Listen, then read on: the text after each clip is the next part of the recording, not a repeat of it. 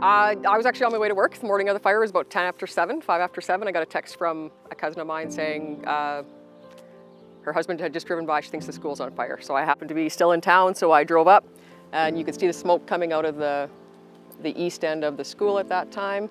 Fire department was already on site. We put a call out for water. We had every farmer, every trucker that could bring water were lined up because we couldn't get enough water from the town. That was probably one of the proudest moments I have ever experienced as far as being part of this community, because everybody came. Everybody was here to help, and that was probably the most horrible day, and it was the most amazing day all at the same time. We need to get this school rebuilt. We need to get our community center rebuilt. This is a huge part of our community. This is what keeps us going. This is what brings people to town. Our local economy will be crippled if we don't get our school and community center back. That has been, I guess, the biggest drive to our fundraising, that we know that we need to raise some capital in order to start, pushing things along and basically anteing up wherever we need to come to the table with some cash. So.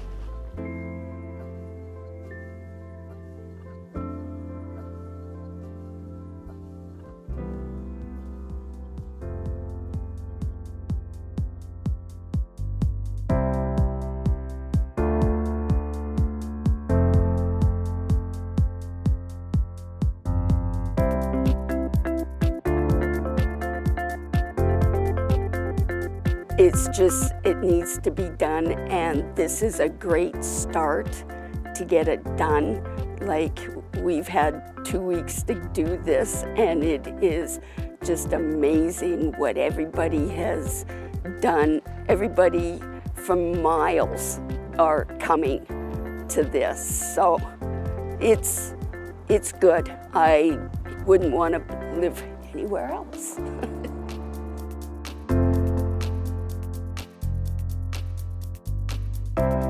They're community-minded people. They get together here to help what they can do in the community, and it's great to see everybody out here today raising as much money as we possibly can to try to get a community center and school back in Stewart Valley. 12.5, 1,250 bill. Last call, 1,250 minutes, get go.